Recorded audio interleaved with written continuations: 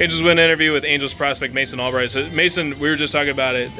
When we were here last year, you had a little bit of the inverted arm action, a little bit. You went back to Arizona, and you said you just revamped your arm action a little bit, your delivery. Can you take me through it a little bit? Yeah. So last year I had a pretty long arm path, but went in there in the summer and changed the arm path up a little bit. So I'm a lot shorter now. Creates a more consistent arm path, and it's really helped me with all three of my pitches. So.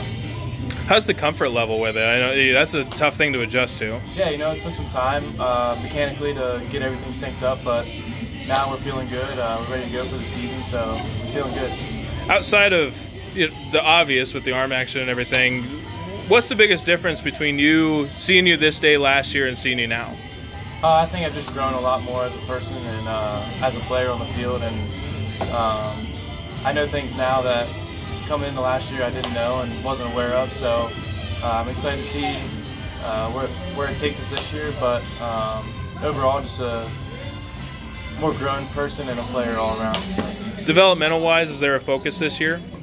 Honestly, just filling up the zone, staying true to who I am as a pitcher, and just being confident in the person that I am. And for you as an individual, I mean, we're talking way down the road here.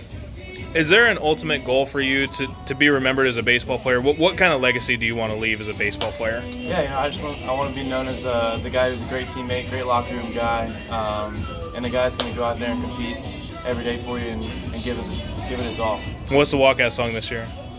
Oh, what did I do? Shoot, I forget the name of it. Joker and the Thief by Wolfmother. Ah, it's a good one. Appreciate it. So, 4 Angels win, Taylor Blake Ward.